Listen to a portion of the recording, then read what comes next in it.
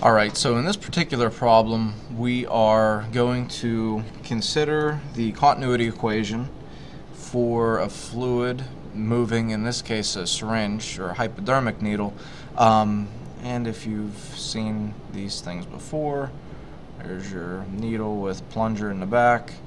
And we know it sort of gets constricted to a point, okay? What we're asked to find, alright, so let's read this and consider what it is we're being asked to find. It says, water in a hypodermic syringe moves from the barrel of the syringe, which is this large region here, which has an area of 0.273 centimeters squared to the needle of the syringe, which is this fine point down here, which has an area of 2.8 times 10 to the minus fourth centimeters squared. If water moves through the barrel at a speed of 0.3 centimeters per second, what is the speed in centimeters per second with which the water leaves the needle? So I want to know how fast this stuff is ejected. So we use our continuity equation, which is A1 V1 equals that's an A2 V2. Okay. If we look at the units of the quantities we're given area, we're given velocity, because it tells the water moves through the barrel. So we know A1, we know V1, we know A2. We want to know what V2 is. Okay? So let's go ahead and go through this and write it down what we know. So we know the area of the barrel is 0.273 centimeters squared.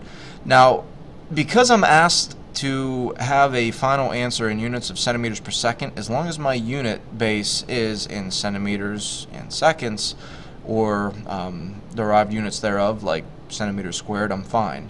So the volume, or the velocity rather, with which this moves through it is 0.3,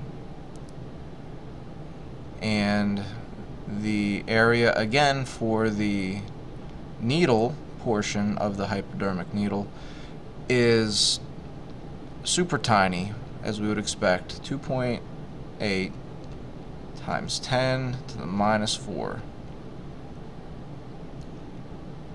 There we go. And we are asked to find V2, how fast this comes out. So what we're going to do is, it's expected, just divide both sides by 2.8 times 10 to the minus 4. 2.8 times 10 minus 4. Hopefully, there we go, shows up. Those go away, and doing a really quick calculation will give us 292.5 centimeters per second. And if you think about this in terms of in an order of magnitude calculation, you know, the barrel of this thing is, you know, about maybe 1,000, if my math isn't too bad, 1,000 times larger than what this is. So, you know, we would expect this thing to then increase by a factor of 1,000. If you multiply that by 1,000, you roughly get that number. So that, in some sense of things, is a reasonable answer for our problem, but this is an example of how you would use the continuity equation to solve for the speed of another fluid.